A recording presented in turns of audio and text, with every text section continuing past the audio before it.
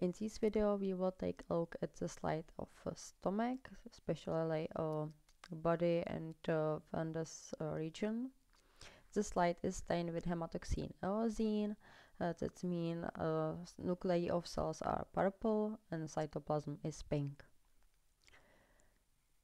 The stomach wall exhibits four general layers: mucosa, submucosa, muscularis externa, and serosa.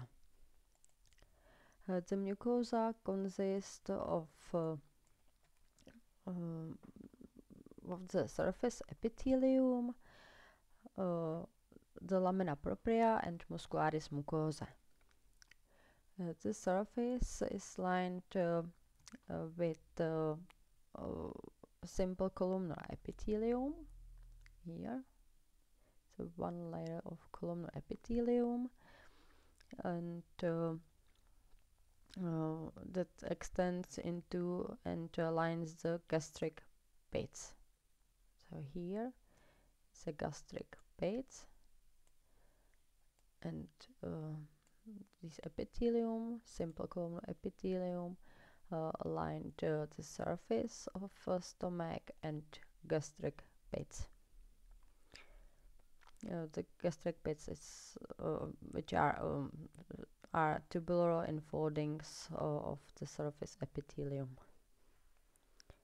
Beneath the epithelium is the lamina propria. This is loose connective tissue that fills the space between gastric glands. Gastric glands are here in the lamina propria.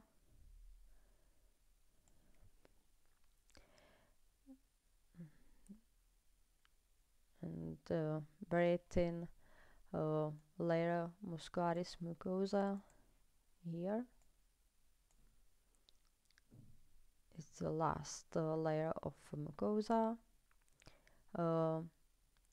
This is outer border of the mucosa, and very thin strands of smooth muscle form the muscularis mucosa, extend into lamina propria. For example, here is nice visible. This is strands of smooth muscle from muscularis mucosa, extend into lamina propria between the gastric glands toward the surface epithelium. So now we look at closely into gastric plates, the gastric glands. Sorry, the gastric glands are packed in the lamina propria and open into the bottom of gastric plates. Two distinct cell types can be identified in the gastric glands. The first is acidophilic parietal cells. It's very big cells here. Also here.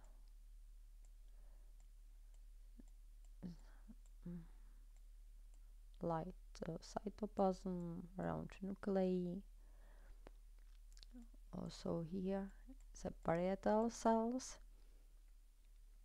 The parietal cells produce hydrochlorid acid, and the second cells are chief cells or zymogenic cells,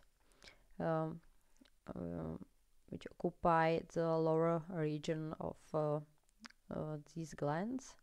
For example, here it's a cluster of chief cells. Also here and here. It's another cluster of chief cells.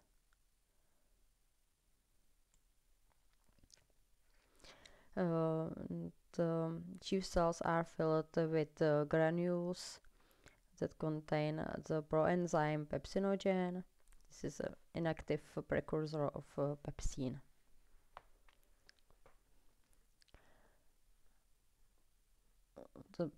pepsinogen transform to pepsine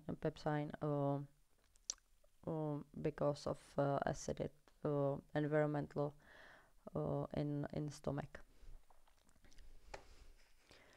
So, and this is the mucosa. Mucosa and submucosa of empty stomach exhibits temporary folds called rugae. You can see here. This is the rugae. As the stomach fills, the rugae disappear and form the smooth mucosa. Sometimes you can see in mucosa lymphatic follicles, for example here, here, and here. This submucosa lies inferior to muscularis mucosa. The submucosa contains loose connective tissue here. In addition, the submucosa contains lymph vessels, large blood vessels, isolated clusters of parasympathetic ganglia, and of submucosal Meissner nerve plexus. For example, here. Here, deeper in the submucosa, it's a nerve fibers, big blood vessels, but many loose connective tissue.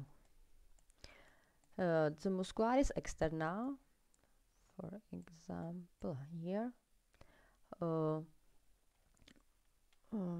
consists of 3 layers of smooth muscle, each orientated in a different direction, and on inner oblique and middle circular and outer longitudinal layer.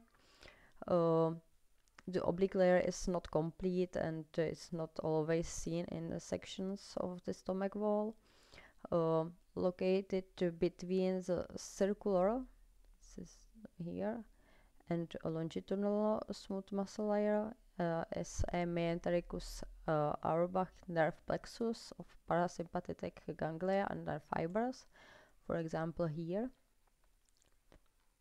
is between the layers of muscularis externa. It's mesentericus Auerbach nerve here. The serosa consists of thin layer of connective tissue here